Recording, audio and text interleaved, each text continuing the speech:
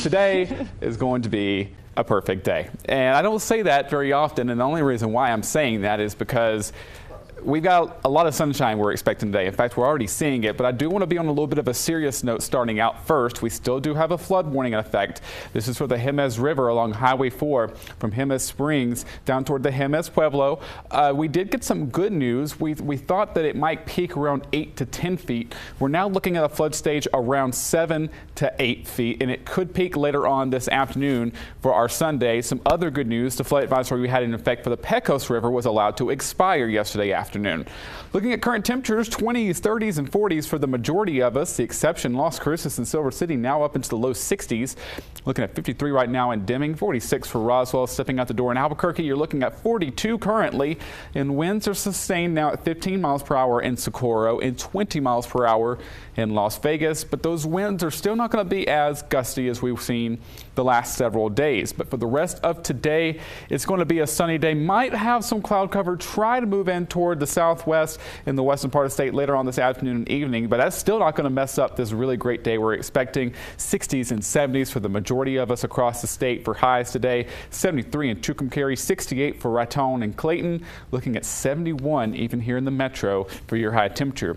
As we get toward tomorrow, though, things do begin to change somewhat. Could see an isolated thunderstorm on the Texas border. Otherwise, we'll still see a mostly sunny to partly cloudy sky, but the winds begin to ramp back up, and this is going to be the start of a windy week ahead. So that's why I'm saying get out today and enjoy it if you can. 73 for Portales and Hobbs today, 74 for Roswell.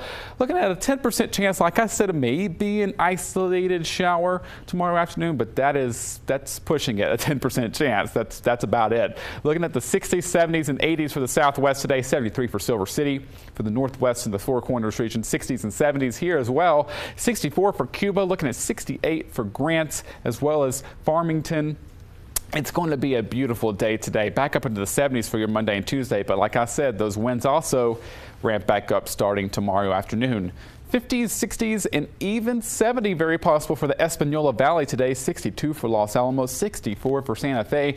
That 10% chance of a sprinkle is possible tomorrow morning through the afternoon, but otherwise 71 for your high to start your week. For the Northeast today, highs around 62 for Mora, looking at 65 for Las Vegas. Sunshine in full force here, as well as for the East Mountains today. Highs in the mid to upper 60s. And looking at the metro, like I said, if you can get out, if you can't get out, I would open a window today. That would even be better too. As long as you let some sunshine in the house, it's going to be a beautiful one. 71 for Rio Rancho. Going to be in the upper 70s to start your week, but like I said, everyone's going to have to contend with these windy conditions, including here in Albuquerque, where critical fire weather is going to be statewide Tuesday through Thursday because of those breezy winds.